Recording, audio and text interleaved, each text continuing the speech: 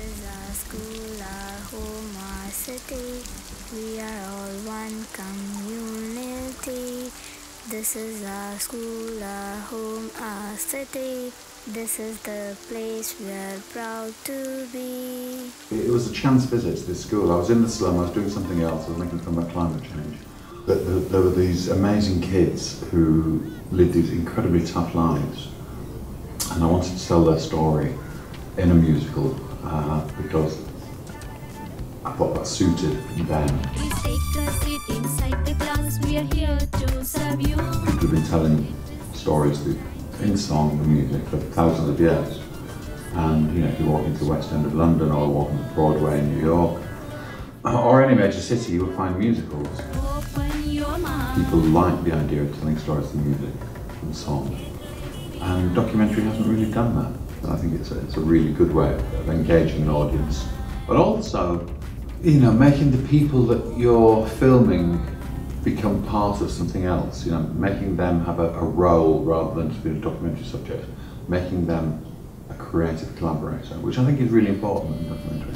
I'll be a doctor, just you wait and see. It was in about 2009 that the Society had an annual seminar on social justice, and Brian came along to talk about an earlier film, and there was a different school but a particularly interesting section about these children, and everybody at the annual seminar said, you know, this is wonderful, this is fascinating.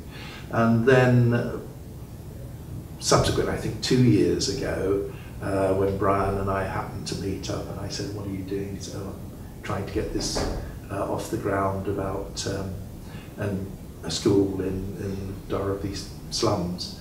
And I said, well, maybe if I go back to the Society, that's something that we could help you with, because it was something that resonated very much with the aims of the Society and its work.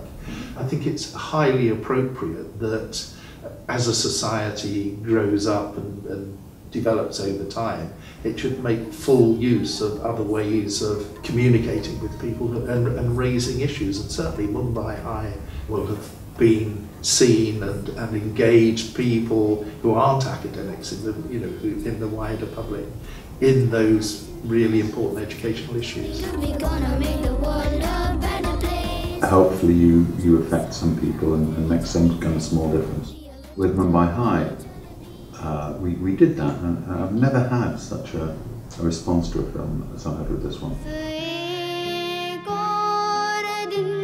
When the members of the executive had a screening of the film, it was true to say there wasn't a dry eye in the house, and colleagues said, look, you know, we want, you know, we would really like to, you know, support the making of, you know, not the same film in England, but to actually have the same quality to raise some of those issues in England. Having conveyed that to Brian, he had told me about the next project that he's working on.